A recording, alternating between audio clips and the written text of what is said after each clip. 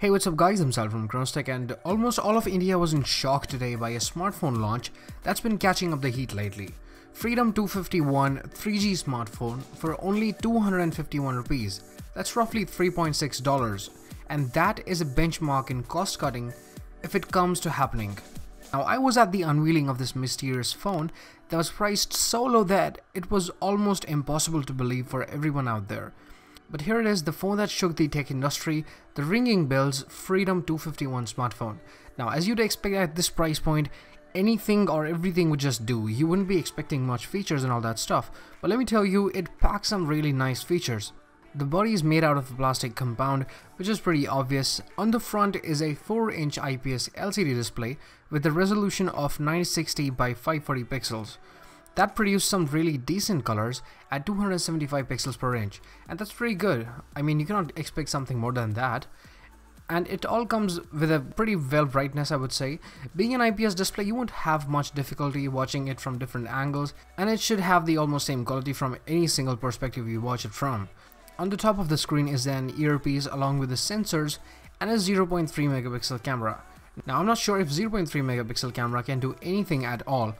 But hell, even Moto E didn't have a front camera, and that was priced at 6,000 rupees. So you can take selfies, but probably not the best ones. Maybe the Aadhaar card ones, if you know what I'm saying. On the back is a 3.2 megapixels rear shooter that can take average photos that I managed to click some, backed by a flash to give some light to the pictures. This isn't the best camera you can get, but I'm pretty sure that the phone doesn't face any competition at this price either. So yeah, you'll have to do with the camera. Right next to the camera is the huge Indian flag. Now guys, let me just tell you, I love my country, but I'm not sure if this was the best design decision they made. On the top of the phone is a 3.5mm jack and a charging port to power up the phone. The bottom of the phone has a mono speaker right next to a mic with pretty clean design. On the left is the volume rocker button along with something that I was shocked to see. A profile switcher button that you can use to switch your phone from silent to general and vice versa just by the press of a button. Now that is something amazing. Seriously, I haven't seen stuff like that in any device of this budget. It's just great. This phone is all about surprises. And talking about surprises, the phone comes with Android Lollipop 5.1 out of the box. Just wow.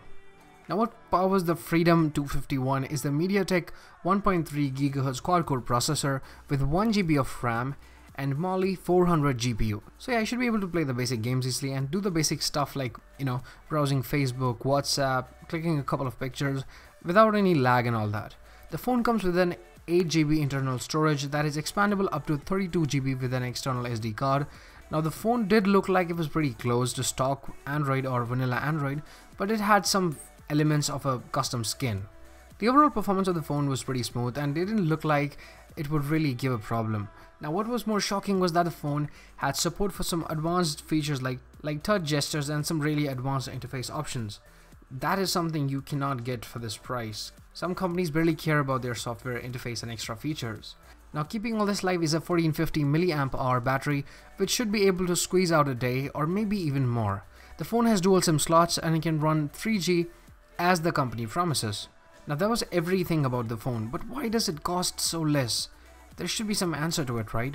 This phone was with the participation of parliament members I code, might be subsidized by Indian government so that every Indian can afford it and connect with the global network for, the least price someone could pay, and yeah, in turn become more aware about everything in the world.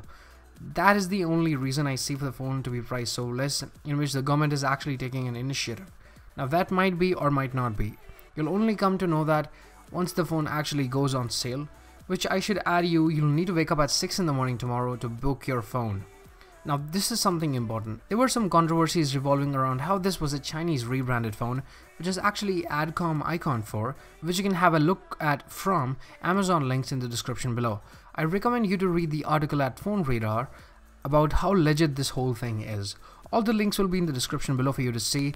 Tell me what do you think about the phone in the description below, and if you really think this is actually the next big disruption or maybe it's just a fail. Thanks for watching the video guys.